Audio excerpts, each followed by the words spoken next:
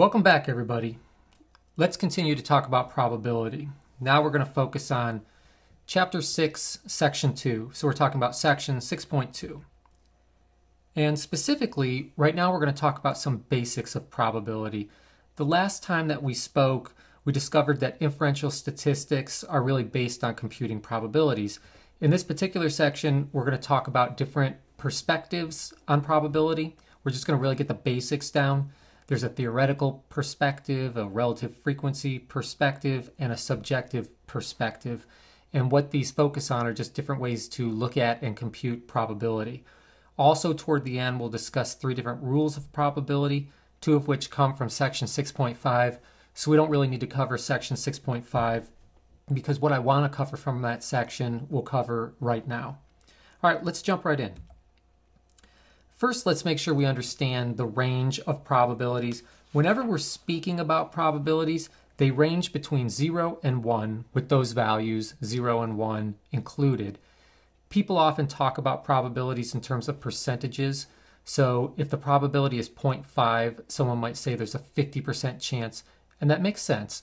I just want to make sure that we understand when we're talking about probabilities and when we compute probabilities, the value will always be between 0 and 1, even if we do decide to express it as a percentage. So let's go through a couple examples of what's going on. And when we're talking about probability, we're just talking about a way to help quantify uncertainty. So let me give you an example. Think about the sun rising. Well, someone might say the probability that the sun will rise tomorrow is 0.5 because it's either going to rise or it's not going to rise. And that's really a vast oversimplification of probability. If you think about it, we have a lot of past evidence on suns rising. And of course, I know that the sun doesn't actually rise, but let's just view it that way. Every morning when we get up, over the past however many years, the sun has always been there to greet us. So it would be an oversimplification to think that there are 2 outcomes that are equally likely. In reality, the probability that the sun will rise tomorrow is nearly certain. Let's think of another example. Another example would involve flipping a quarter. And there are 2 different possibilities. It can turn out to be a head or it can turn out to be a tail. And once we flip it, essentially the odds are equal of either event occurring, heads or tails. So that would be a good example of the probability being 0.5. Let's look at one more just to get a sense here of probabilities. What would be the probability that the Cleveland Browns will win the Super Bowl this year? Well, that's essentially impossible. The probability would be 0. It's simply not going to happen. As a longtime Cleveland Browns fan and person from Cleveland, trust me, I know. Let's put some words to these examples. When we were talking about the Cleveland Browns, it was essentially my opinion. It was my opinion based on some experience, some intuition. That's what we call a subjective probability. There are no computations involved. It's really just opinion-based. It's an estimate. When we were talking about the sun coming up, and I was telling you that we were looking back on past data, we're talking about relative frequencies. I can actually look back at past observations and figure out the probability of some event happening based on how it occurred over the long run. And then when we were looking at that quarter flip, we're really talking about here is a theoretical probability because I'm assuming the outcomes, a head or a tail, are equally likely. So it's not like I really need to flip a quarter 1,000 times and keep track of how many times it comes up heads or tails to figure out the probability of it coming up a head or a tail, because I know that each outcome, a head or a tail, is equally likely. So that's based on my theoretical assumptions of that particular coin. All right, well, let's talk about each one of these different perspectives for probability: the relative frequency perspective, the theoretical probability perspective, and the subjective probability perspective. Let's talk about each in a little bit more detail. And we'll begin by talking about subjective probabilities, because there's really not too much to say. These are also known as personal probabilities, and the reason why they're known as personal probabilities is because it's based on your personal judgment. And for example, I might come up to a strange dog and I might assess in my own mind just by its face and how it's wagging its tail, what's the probability that it's going to bite me? Do I really want to pet it? We are constantly engaging in these types of probability assessments. Here are just a couple examples of some good assessments and bad assessments of probability. These are some interesting quotes. Here's one quote. There's a world market for maybe 5 computers. And obviously, we know that that didn't work out to be true. This person was essentially saying the probability is very low that our company will sell computers. It's kind of interesting to learn that this came from Thomas Watson, who at the time was the chairman of IBM. So he did not do a good job of assessing the probability of selling computers. Now contrast that personal probability with this quote. The most compelling reason for most people to buy a computer for the home will be to link it to a nationwide communications network. We're just in the beginning stages of what will be a truly remarkable breakthrough for most people, as remarkable as a telephone. And when we're talking about this communications network, he's essentially talking about the internet. This probability estimate was essentially saying that the probability is high that our company will sell computers. This is something that people will want. That was Steve Jobs, who at that time in 1985 was the chairman of Apple. There's really not too much more to say about subjective probabilities. It's simply based on our intuition, based on our experience. It is an estimate of probability. Let's talk about something a little bit more interesting. Let's talk about probabilities from the relative frequency perspective. Here we're talking about computing probabilities empirically, which means based on observation. So based on measurements, observations from the past. And essentially it comes out this way in terms of computation. Computation is easy. First we want to repeat and observe some process many times and get a count for the number of times that some event has happened. And when we look at these formulas, we're usually talking about what's the probability of some event A happening. We need to stick some letter in there or something so we can kind of figure out what we're talking about. So I might be trying to figure out what's the probability that some event, like a heads when I flip a quarter, will happen. So when we're talking about event A, it's just generically talking about some event. So in order to estimate the probability of some event happening, we're going to want to look to see the number of times that event happened over the total number of observations. So for example, if I wanted to figure out the probability of flipping a coin and having it turn out to be a heads, I would flip that coin several times under this perspective, figure out how many times heads occurred over the total number of observations, the total number of times that I flipped the coin. So let's go through a couple examples so you'll see what I'm talking about. Geological records indicate that a river has crested above a particular flood level 4 times in the past 2,000 years. What is the probability that the river will reach this flood level next year? Well, let's walk through the steps again.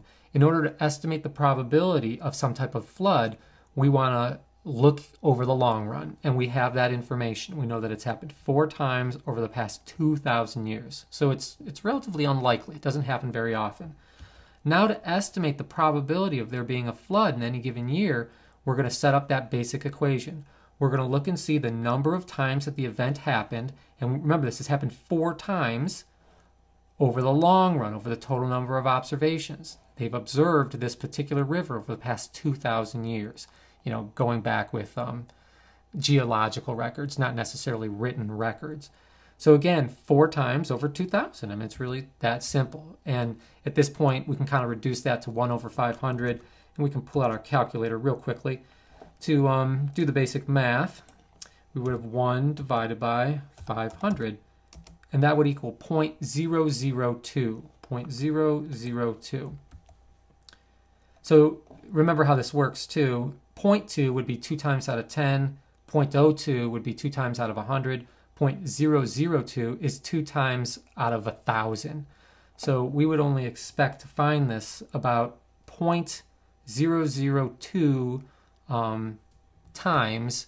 And when we're looking at that per 1,000, that's about 2 times per 1,000. So the probability of having a flood of this magnitude in any given year, about 1 out of 500, or 0.002. So you see how we can quantify this based on past data. That's what the relative frequency perspective of probability is all about. So what's the probability that there will be a flood next year? All things being equal, very low.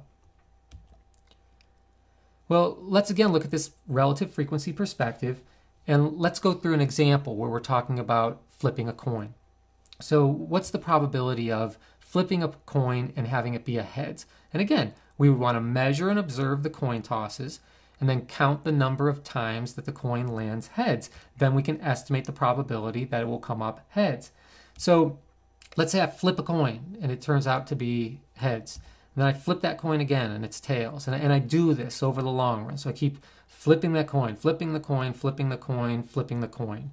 So we're only going to do it here several times, but in order to get a good estimate of the probability of it coming up heads, we would need to make sure we give it a fair shot. You know, like we flip that coin lots of times, you know, like hundreds of times would probably be a good idea. So, all right, now we've got some data that we can look at. That's what the relative frequency perspective of probability relies on. So now let's compute the probability of flipping a coin and having it turn out heads.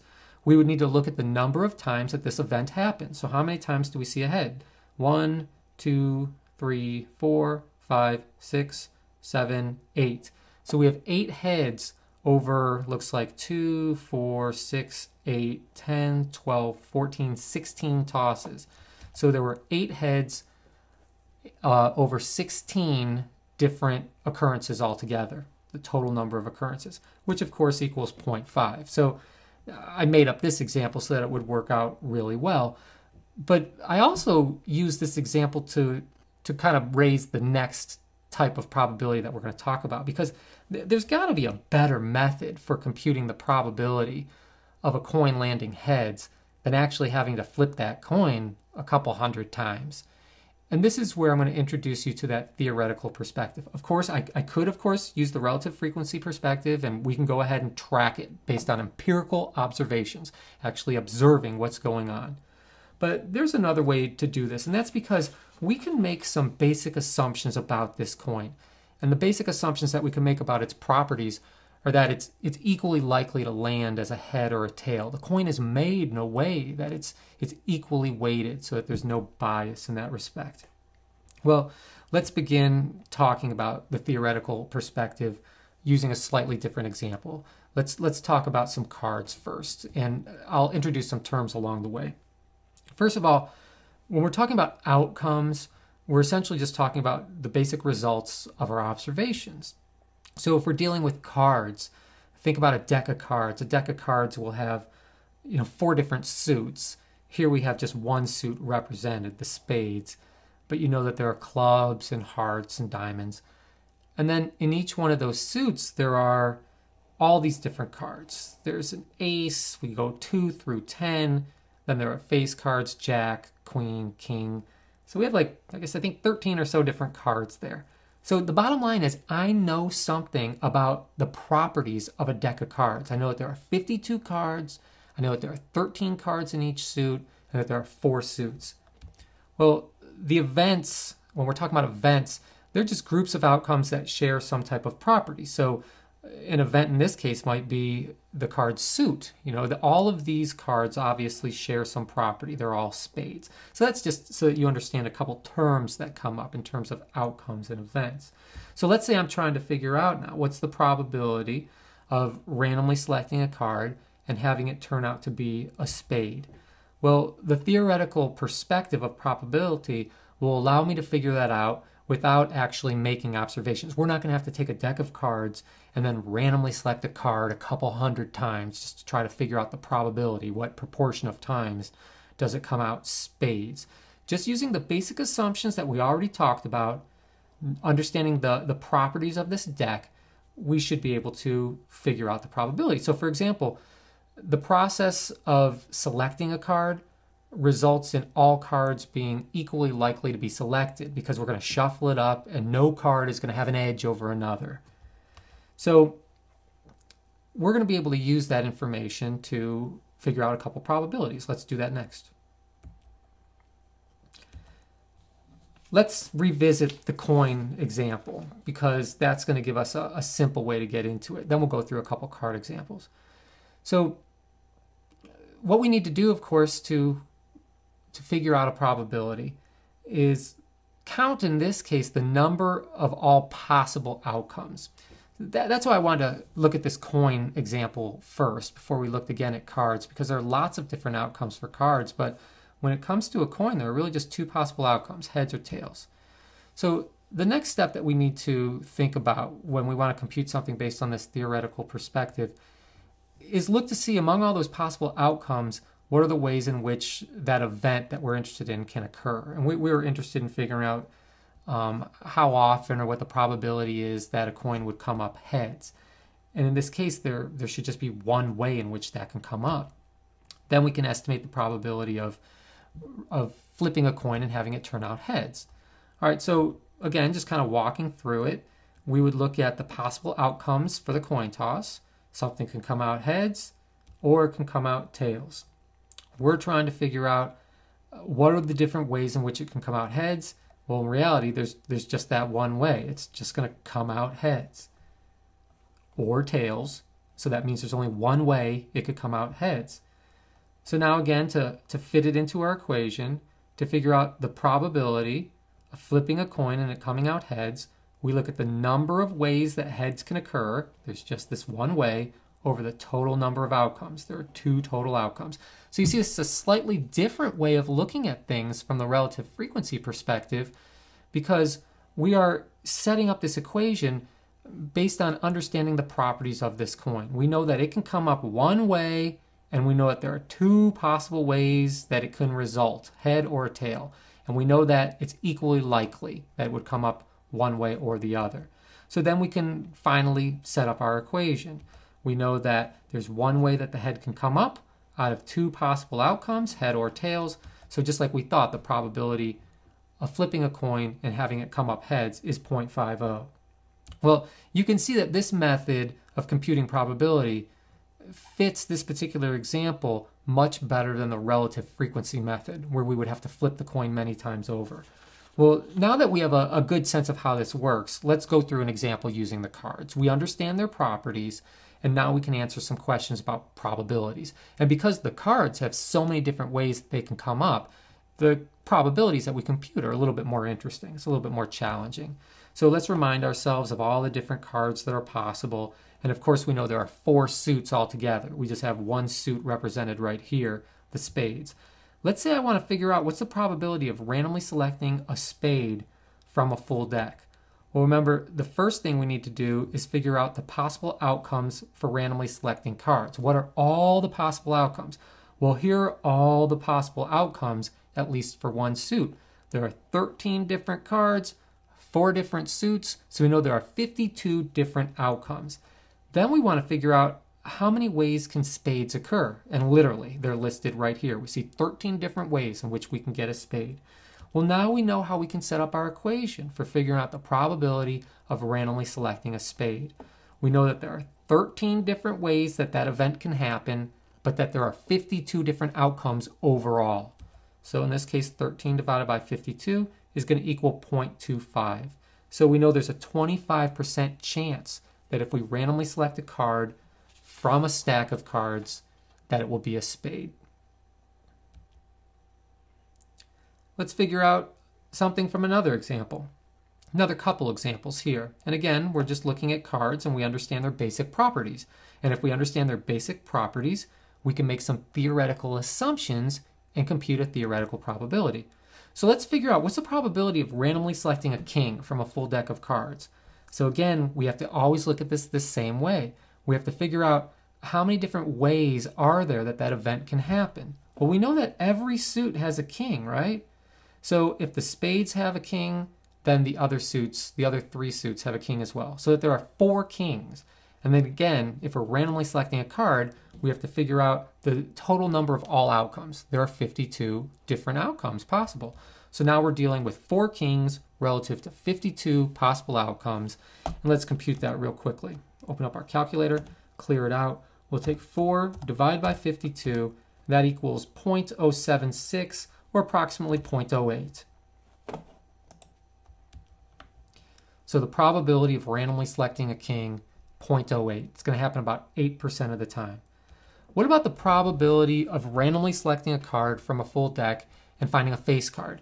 And although sometimes people include aces, like when people are playing poker, sometimes they refer to that as a face card. Let's just literally think about the cards that have faces. There are 3 cards that have faces for any particular suit. We know that there are 4 different suits. So 3 times 4 would be 12 different face cards overall. So that's the number of ways that a face card can occur. Total number of all outcomes, there are 52 different cards. So they're all equally likely. So we're looking at 12 possible ways that a face card can occur relative to 52 different cards that could possibly be selected. So 12 divided by 52, let's figure that out real quickly. 12 divided by 52 equals 0.23.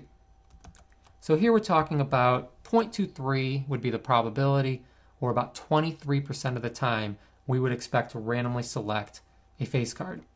Let's look at one more. What's the probability of randomly selecting an ace after you've already received an ace? And just to keep things simple here, let's say that you are being dealt the cards one right after another. In the real world, when we're computing probabilities for cards, like you might have seen this on TV, it can be very complex. And if you're actually playing cards, those probabilities can be essentially impossible to compute because you don't know what the other player has. You of course can make decisions based on possibilities, but the way that people are able to compute probabilities when you're watching people playing cards on TV is because the cameras can see the cards that everybody has. So let's keep this simple here. What's the probability of randomly selecting an ace out of that deck after already receiving an ace? Well, we know that there are 4 different suits, so that there are 4 different aces. You already have 1 ace, so how many aces are left? There are 3. There are 3 aces left, and now we want to look at the total number of all outcomes. Well, there are no longer 52 cards remaining, but 51. So after you've received an ace, what's the probability that you're going to get another ace? There are 3 ways that it can occur, and 52 outcomes overall in terms of the number of cards that are left. So we have 3 possibilities out of 51. So the probability in this case would be, let's clear out our calculator, 3 divided by 51, which equals 0.058. We can round that to about 0.06. So that's going to happen about 6% of the time. Now, let me show you another way that we can take these theoretical probabilities to another level. And we want to do that because we can often compute theoretical probabilities and they give us a lot of information. So let's just go through a quick example where you'll see my point. What's the probability of tossing 2 coins and finding 2 heads? So I've got 1 coin, I toss it. I've got another coin, I toss it. What's the probability that they both come up heads? Well, let's think about it for a second. For the first coin, there are 2 possible outcomes, right? It's going to come up heads or it's going to come up tails. And then for that second coin, again, there are 2 possible outcomes. It's going to come up heads or it's going to come up tails. Now here's another really important point. The results of the first toss are completely independent of the second toss. It's not like those coins are talking to each other. It's not like there's some type of memory collective between those coins. It does not matter if the first coin comes up heads or tails. That has no bearing on what happens with the second coin coming up heads or tails. Well, if that's the case, if these coin tosses are independent, that's what it means. If they're independent, then we can compute the total number of outcomes by multiplying the individual outcomes. So for the first coin, heads or tails can come up. There are 2 possible outcomes. For the second coin, heads or tails could come up. 2 possible outcomes. So how many outcomes are there altogether? 2 times 2 equals 4. Let me show you what I mean. So for that first coin, it can come up heads or it can come up tails. Now remember, once we flip that second coin, we might have a head followed by another head. We might have a head followed by another tail. I'm sorry, a head followed by a tail. That first coin could have come up tails. That could have been followed by a head, but that tail could have been followed by another tail. So we can see all the different outcomes. We could have had head, then head, head, then tails, tails, then head, or tail, then tail. Those are all the different outcomes that could have come up. Now, just using the terminology that we've used before, that's 4 different outcomes, but it's really just 3 events. Here we had all heads, here we had all tails, and these 2 really are the same event. It's where we have 1 head and 1 tail. But that's not so important for right now. We're trying to figure out what's the probability of flipping a coin and having it come out heads, and then flipping another coin and having it come out with a head. So we want to look at the number of ways that this could actually occur And in this case, we can see that it can only occur one way, a head followed by a head, over the total number of all outcomes. And we can see that there are 1, 2, 3, 4 outcomes. And remember, we were able to compute that pretty easily just by taking these two outcomes and multiplying by these two outcomes, 2 times 2. Because you can see this can get to be a pain to have to set up a table like this to figure out all the outcomes. We want to find a simple method. If the two coin tosses are independent, we can figure out all the possible outcomes by multiplying their individual outcomes. So here we've got 1 divided by 4, which of course equals 0.25. So when you flip coins, you will find heads followed by heads about 25% of the time. Let's go through a somewhat more challenging example, but we'll be using the information we just learned, so it should be pretty easy. In fact, it'll be exactly like this, just with a different scenario.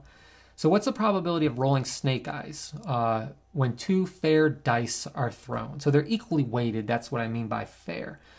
Well, let's think it out. When I roll that first die, there are 6 possible outcomes because this is a 6-sided cube and there are dots representing numbers 1 through 6. That second die, when I throw it, again, there are 6 different outcomes. It's a 6-sided dice or die, and the dots represent 6 different numbers. Now, just like with the quarters, each roll of the dice, sorry, that whole issue confuses me of singular or plural with dice. But as I roll them, they're completely independent. It's not like one of these dies has a memory. So if it comes up 1, the second one's going to be less likely to come up because it doesn't want to follow the other. It's completely independent. So remember, we learned if they're completely independent, we can figure out the probability of rolling 1 and finding a 1, rolling another one, finding a 1. That would be snake eyes. We can figure out that probability by first figuring out the total number of outcomes. If there are 6 ways in which the first one can come up and there are 6 ways in which the second one can come up, we can multiply those to find 36 different outcomes. Now, we could chart that out, but we don't need to. And it would be quite a pain to do so. So we learned a nice little trick. So what is the probability of rolling snake eyes, which means a 1 followed by a 1? Well, we look at the number of ways that it can occur. Well, it can only occur one way. That's when both the die come up with a 1 on it. Out of how many total outcomes? We've learned that there are 36 different ways that those dice can come up. So 1 divided by 36. Let's compute that real quickly. We would have 1 divided by 36 equals 0.027, and we'll round that to about 0.023. I'm sorry, to 0.03. So it's not going to happen very often. We would expect to roll snake eyes only about 3% of the time. Let's go through another example where we'll use the same techniques that we've been learning. What's the probability of picking the winning 3-digit number straight in Ohio Lottery's Pick 3 numbers game? And what that means is when you win straight is you need to pick 3 numbers. These are numbers 0 to 9. And then put together, it makes a 3-digit number like 176. And to win straight, you need to pick the numbers in order. 176 will win, but 167 would not win. So hopefully you've got a sense of what I'm talking about. Well, let's walk through it again. So the first ball that comes up, because this is how it works, there are these big bins of balls. I'm sure you've seen this before.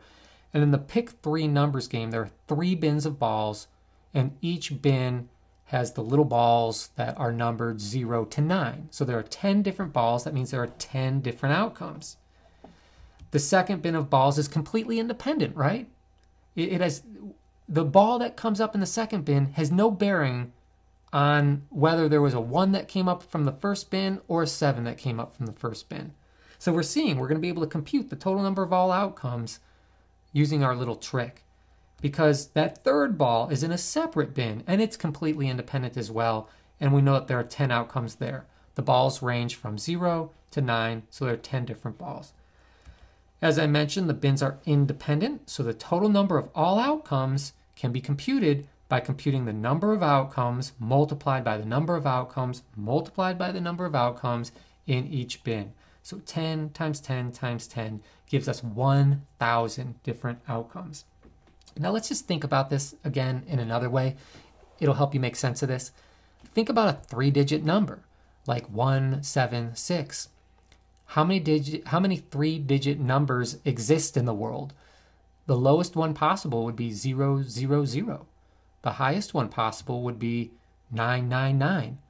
How many numbers are there between 000 and 999? There'd be 1,000. So you can see that this works. 10 times 10 times 10 will really give us the 1,000 potential outcomes, but in an easy way. All right, let's figure out what's the probability of winning the pick 3 numbers game. So the number of ways in which winning can occur, it's only going to occur one way, right? They're going to pick one 3-digit number, something like 176. You can only win if you have that number, 176. So there is one way of winning over the total number of outcomes. Well, there are 1,000 different combinations of numbers that can come up. So 1 out of 1,000, of course, is going to equal 0.001. Remember, this would be like 1/10, 1/100th. Here's 1/1000th, 1 time in 1,000. So here's some interesting information. Over the long run, playing your number, you'd expect to win about 1 out of every 1,000 plays, like over the long run on average. And you'd invest about $1,000, after playing 1,000 times. It's $1 a shot. Now, unfortunately, the winning number will only pay you $500. So you can see these lotteries are really a sucker's game, but I know people aren't necessarily playing because it's a smart financial decision. I play sometimes too. It's just kind of fun. So we won't put any judgments on anybody.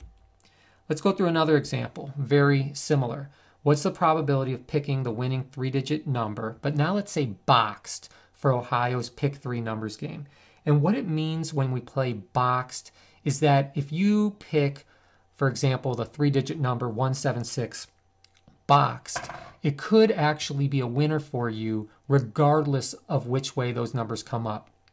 176, 167, and all the other possible combinations. So again, we need to figure out how many outcomes there are overall. We know that there are 10 balls in the first bin, 10 balls in the second bin, and 10 balls in that third bin. We also know that those bins are independent, so the total number of outcomes overall would be 1,000. But here's where things get just a little bit interesting. If we're playing boxed, the number of ways that you can win is going to be more than one. So let's just think it out for a second. I wrote out separately here all the different ways that a winning number could come up. We were using the example 176.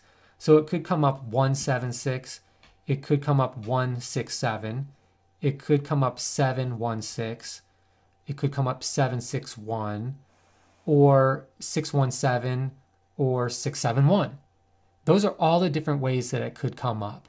And if you were in front of me, if we were in class, we would generate those ways and you'd be able to do it just as easily as I could. I'm just looking at all the different combinations. And if you count those up, there will be 6 different combinations. So if we're going to figure out the probability of winning boxed, you would have 6 different ways you can win out of 1,000 different numbers that could potentially come up. So 6 divided by 1,000 is going to equal 6 thousandths. Well, here again is some interesting information. Over the long run, you'd expect to win 1 out of every 167 plays, and you'd invest about $167. But now again, unfortunately, the winning number only pays about half that, which is $83. So it's a sucker's game. The probability is not with you to win over the long run. And when you do win, you're not going to recoup your costs over the long run. But some people find it fun. All right, let's make sure that we can distinguish between subjective probabilities, relative probabilities, and theoretical probabilities. Here are a couple examples. Based on government death records, the probability of dying in a car crash is 1 in 7,000. And we're talking about per year. So what kind of probability would that be? There we're talking about a relative probability because we're talking about based on death records. We're actually looking at the death records and we're figuring out how many people are dying in car crashes per year. So we can essentially figure out for the population the probability of dying in a car crash by looking at the relative frequencies, the past data. So the key thing is we're looking at records. We're actually looking at data. What's the probability that you'll get married? Or let's say you say to yourself, the probability that you'll get married this year is 0. Well, that's not something we can look at over the long run, right? Like, over the past 25 years that you've been in exactly the same type of situation, what proportion of the times have you gotten married? That would be computing a relative frequency. All this really is a guess, right? An estimate of the probability. You know yourself, you know your situation, so it's not like the guess is based on nothing, but it's still just an estimate or a guess of the probability. So that, of course, would be a subjective probability or a personal probability, as they're sometimes known. Let's look at another example. The probability of rolling a 7 with a 12-sided die is 1 out of 12. Well, we just went through several examples like that. We know that we don't need to roll the die in order to figure out relative frequencies. Just based on understanding the properties of that die, knowing that there are 12 different sides, we can figure out the probability theoretically. So that would be a theoretical probability. All right, let's finish up by talking about these different rules of probability. There are basic rules. We're just going to talk about 3. I'll try to go through them relatively quickly. I know there's a lot in this chapter and in this section specifically, but we just want to make sure that it's all covered. So I'm sorry that this video is going to be a little bit longer than normal. Let's look at rule number 1. This is saying that the probability of some event plus the probability of that event's complement, and that's what this little bar on the top of it represents, equals 1. So the probability of some event plus the probability of some event's complement equals 1. What does it mean that the event's complement? Essentially means everything other than that event. You'll see what I mean when we go through this example. This is a very simple rule. So if the probability of a spade equals 0.25, then the probability of its complement must equal something that when added together will equal 1. Well, what is the complement of finding a spade? It's finding anything other than a spade. So the probability of finding a heart, a diamond, or a club. And I'm saying that the probability of finding a spade plus the probability of finding a heart, diamond, or club must equal 1. Well, that must mean then the probability of finding a heart, diamond, or club equals 0.75. Because I know that these two events together, the probability of finding a spade and then the probability of finding the spade's complement, must add up to 1. All right, so that was probably too much talking. It was probably more straightforward than was necessary for me to discuss. So let's just look at the next example. Probability of snake eyes. If the probability of snake eyes equals 0.03, then what's the probability of not getting snake eyes? Well, 0.97. They need to equal 1. And that's because 100% of the time you need to roll either snake eyes or something else. Last example, probability of winning the pick 3 numbers game. We know that equals 0.001. So what's the probability of losing? It's pretty high, 0.999. So the probability is almost certain on any given attempt that you're going to lose. But of course, over the long run, you'd expect to win about 1 out of every 1,000 times. So you can see rule number 1. The probability of some event plus its complement must add up to 1 or 100%. Let's look at rule 2. If 2 events are mutually exclusive or non-overlapping, and what that means is they can't occur simultaneously, then the probability of some event A or some event B will be equal to taking the probability of event A and then just simply adding the probability of event B. These things usually are more complicated when you read out the actual rule, and then you'll see it's pretty simple once we go through some examples. Let's talk about mutually exclusive or non-overlapping events just to make sure you know what they mean. And again, it means that the events cannot occur simultaneously. So for example, a coin toss, it's going to come up heads or it's going to come up tails. Once it's heads, it's not tails. They can't occur simultaneously. Class grades are mutually exclusive. I'm going to give you an A or I'm going to give you a B for your final grade. Once I give you an A, I'm not giving you a B. So grades are mutually exclusive. Cause of death is a good example. From what I understand, when it comes to death records, there is a cause of death listed. So if it says something like traumatic head injury, that's the cause of death, and it's not something like a heart attack. One cause of death is listed. That's my understanding of it, at least. And if that was the case, then cause of death would be mutually exclusive. So with that information, let's just go through a quick example or two. Let's say that this represents the probability of earning a grade A, B, C, D, or F in our class. And I'm not sure if these really equal out to our true distribution or not. I just don't recall. But let's just use that as an example. So based on those individual probabilities, what's the probability of earning an A or a B? Well, because we know that these grades are mutually exclusive, we know that we can add the individual probabilities to find the probability of one or the other occurring.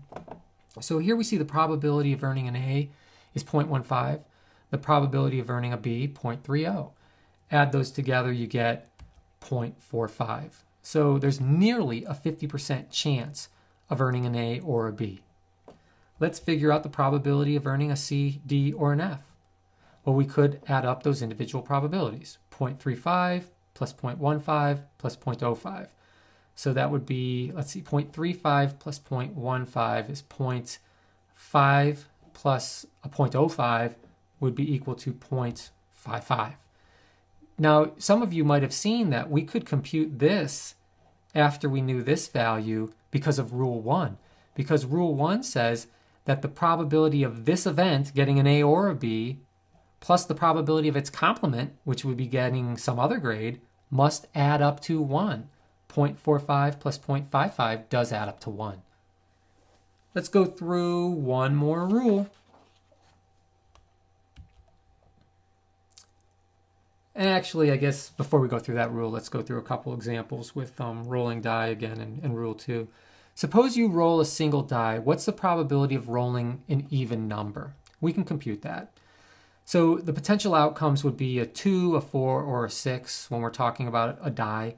And we know that they're all mutually exclusive because once you roll that die and it rolls a 4, it's not going to be a 6 or a 2 because, of course, the die is only going to produce one result. So if it's mutually exclusive, each outcome, we know that we can add up the individual outcomes in order to find the probability of rolling, in this case, an even number, a 2, a 4, or a 6. So the probability of rolling a 2 would be 1 out of 6. So at this point, I'm just going to list these as fractions. The probability of rolling a 4 would be 1 out of 6, and the probability of rolling a 6 would be 1 out of 6. So these are 3 of the 6 potential outcomes. So it's probably no mystery that this is going to turn out to be 3 over 6, which would be 0.5. And one of the reasons why I showed it first as fractions is because, we're going to have to deal with some rounding error. If you take a 1 and you divide it by 6, it's going to be like 1.666 repeating. And if we eventually rounded that to something like 0.17, our final answer is going to be something like, 0.51. And, we can see that obviously this occurs with a probability of 0.5. So sometimes we're just going to be dealing with a little bit of rounding error. All right, finally, now let's get on to rule number 3. If two events are independent, so we're going to have to learn what that means. And what that means is they are completely unrelated to each other. And we talked about that a little bit earlier on. When two events are independent, then the joint of occurrence, the probability of A and B happening together, that's what I mean by their joint occurrence, will equal the probability of A multiplied by the probability of B. So if the two events are independent, what's so important is that you realize these rules are based on some condition being true. So we can multiply the individual probabilities to find the probability of their joint occurrence only if those events are independent. Let's go through a couple examples. These examples are pretty well known to us now. So what's the probability of snake eyes? Well, those events are indeed independent because when I roll the one die, it has no bearing on the outcome of the next die. They're completely independent. So if the probability of rolling that first one is 1 out of 6, which equals 0.17, and then, of course, the probability of rolling a 1 again is 1 out of 6, or 0.17, I can multiply those individual values. And when I multiply those together, I find that it equals 0.03. And that's exactly what we computed previously for the probability of finding snake eyes. And here we're just finding one more way that it can be computed based on rule number 3. What's the probability of finding 2 heads in a row? Well, remember, each time we flip a coin, the outcome is 0.5, that it's going to come out heads or tails. And when I flip a coin, it has no memory. So each flip is completely independent of the next. So that means I can figure out the probability of flipping a coin and having it be a heads, and then flipping a coin again and having it be a head. That would be 0.5 times 0.5. And that equals 0.25. So we figured that out previously, and we figured that it was exactly that value, 0.25. Now we're just using another method based on rule number 3. The more rules we learn, it gets easier and easier to compute probabilities because we learn these little tricks. What's the probability of randomly selecting the king of hearts? You know, that's something that we computed previously. And because the card, the actual value of the card, like king or 3 or ace, the value of the card is completely independent of its suit. Because remember, every suit has a king. It's not like just the hearts have a king. There's a king for the hearts, for the clubs, for the diamonds, for the spades. So the actual value of the card, whether it's a king or a queen or a 10 or a 4, and its suit are completely independent. And what that means is we can find their joint occurrence. What's the probability of finding the king of hearts? By first finding the probability of randomly selecting a king, and then multiplying by the probability of randomly selecting a heart. Well, let's think that out again. How many kings are there? There are 4 divided by 52 altogether, and we worked that out. That came out to happen about 8% of the time. How many hearts are there? Well, there are 13 different hearts out of 52 different cards overall, and that's 25% or 0.25. So if we multiply the 0.08, which is the probability of finding a king, multiplied by the 0.25, which is the probability of finding a heart, we find the probability of finding the king of hearts equals 0.02. And by the way, that's just one card, right? The king of hearts. Well, one card out of 52 equals about 0.02. So we're able to corroborate this value that we computed based on looking at it a slightly different way. So we feel very confident that we're correct. Let's look at something else that we looked at previously. What's the probability of winning the pick 3? Finding the pick 3 number straight. Again, the bins of balls are completely separate, completely independent. So we should be able to use rule 3. So what's the probability that the first bin has your winning number? Well, the probability would be 0.1 because remember there are 10 balls. 1 out of 10 would equal 0.1. You're looking for number 1 because your 3-digit number is 167. Well, the probability of that 1 coming up is 1 out of 10. Well, what's the probability that that second ball is going to be the 6 you're looking for? Well, again, that's just 1 ball out of 10. So the probability is 0.1. And what's the probability that that last ball is the ball that you're looking for, that number 7? That's just 1 ball out of 10. So the individual probabilities are 0.1, 0.1, and 0.1. So how do we figure out their joint occurrence? We take them and we multiply them, and 0.1 times 0.1 times 0.1 equals 0.001. So just like we learned before, it's going to happen 1 out of 1,000 times. And that makes sense because there are 1,000 numbers between 0, 0, 0, and 9, 9, 9. So the more we can think this out, the more we can make sense of it, the better we're going to truly understand what's going on. Let's go through a quick example. Suppose you toss 3 fair coins, so they're nice and equally weighted. What is the probability of getting 3 tails? Well, because coin tosses are independent, we can multiply their individual probabilities. Well, we know that the probability of a tail is 0.5. So 0.5 times 0.5 times 0.5, in this case, would equal 0.13. So it's only going to happen about 13% of the time. Here's something really quickly, just in closing, looking toward the future. We will be looking at probability distributions. So after counting outcomes and computing probabilities, we could actually create a distribution of all potential outcomes. So we were looking before to see how many times we'd get like 2 heads, how many times we get 2 tails, how many times we get like a combination of heads and tails. Well, if I was looking to see, like the proportion of times that I get heads, I could compute and create a probability distributions. So how many times did I find 2 heads? That occurred 1 time. 1 time out of 4 potential outcomes. So the probability was 0.25. So again, I'm trying to create a probability distribution based on the number of times that heads come up, just to give you an example. Well, what's the time that I get something like 1 head and 1 tail? We can see that happened twice, right? Twice out of 4 outcomes. So the probability of that happening is 0.5. Half the time I'm going to find a head and a tail. And how many times do I find no heads? In other words, I flip it twice and I find 2 tails. That happens once out of each 4 potential outcomes. So about 25% of the time. So of course, when I look at all those probabilities, they add up to 1. That makes sense.